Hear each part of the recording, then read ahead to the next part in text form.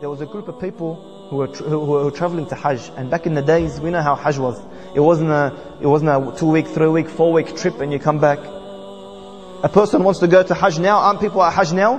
He'll decide, I want to go Hajj. He'll leave now and reach there next Hajj. It'll take him a year to get there. 6 months to get there. He'll go through literally hell to get there. He has to worry about food and water and what's it called, and provisions on the way there. This is a trip where many people don't come back from. So this group of people, amongst them, most of them were young men, were traveling to Hajj.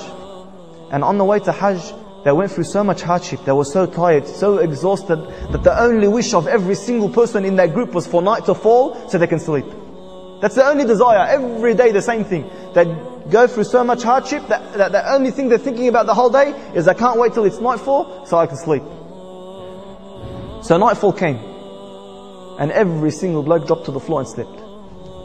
So one of these young blokes, he was restless during the night, and he looks up and he sees a man standing up and praying. So he was so tired he went back to sleep. Then he woke up again just before Fajr, and he saw that man standing still in prayer.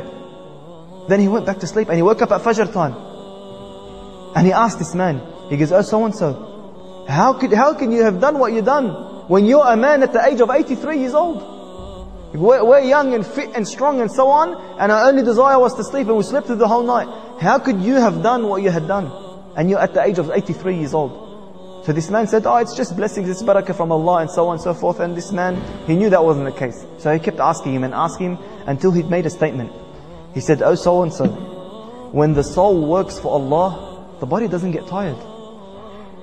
When the soul works for Allah, the body doesn't get tired.